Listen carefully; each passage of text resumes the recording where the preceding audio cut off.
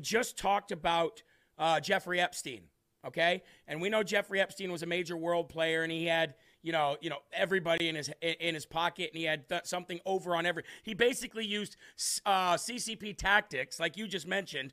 He has got a honeypot, and he brings people in, and then he uses it over them, and then he's basically he blackmails them and tells them what to do.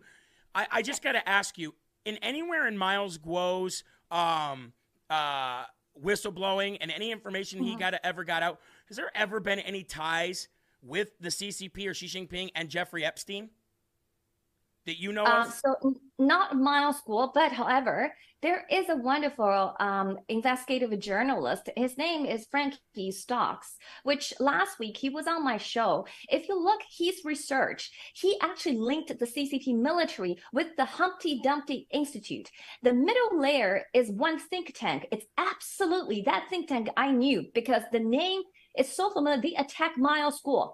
It's called Taihe, T-A-I-H-E. Go search it. Taihe Institute. It's not a civilian what is it? institute. T-H-I what? Taihe. It's a Chinese military-owned think tank. And look at their advisors on the panel. They're all military men. They are all PLA officials.